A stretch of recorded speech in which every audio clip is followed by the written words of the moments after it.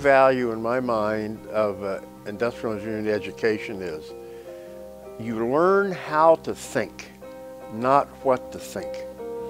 Because life is nothing but a series of choices and consequences.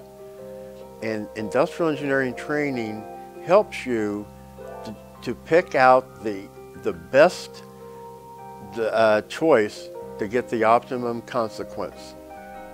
Industrial engineering held me in good stead in every position I had because people are always looking to have a problem solved, and that's what we do as industrial engineers. We solve problems relating to all the resources that a business is involved in.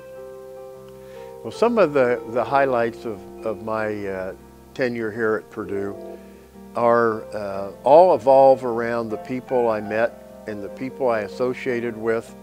I know some of them up until this day, great Americans. They made it fun to come to class. We worked hard together, and it was a great relationship.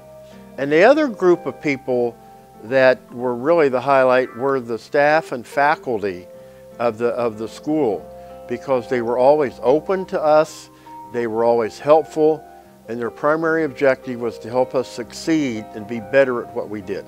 But in graduate school, Dr. Barony was my lead for my graduate committee, and we stayed friends up until the time he passed away. And just invaluable, very knowledgeable in the business of industrial engineers, and also very, very talented at bringing out the best in students.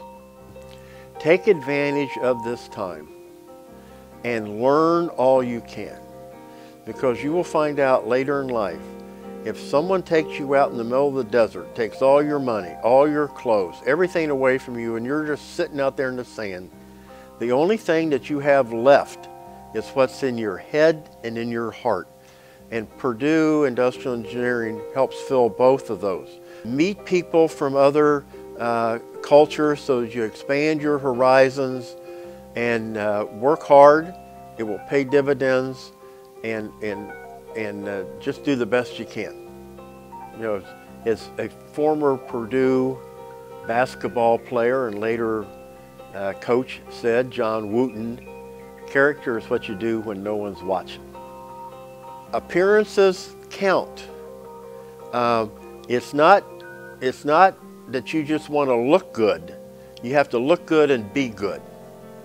Because if an area you work in or your products don't look good, the impression is that you're not good.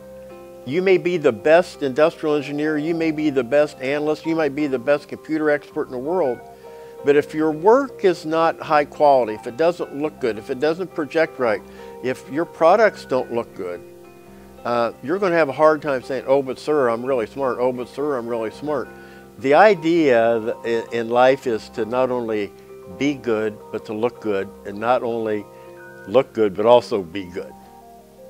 And so appearances and how you deport yourself and how you act and how you represent your company, your institution, and yourself is very important. And everyone is a leader, because the first person you must lead is yourself.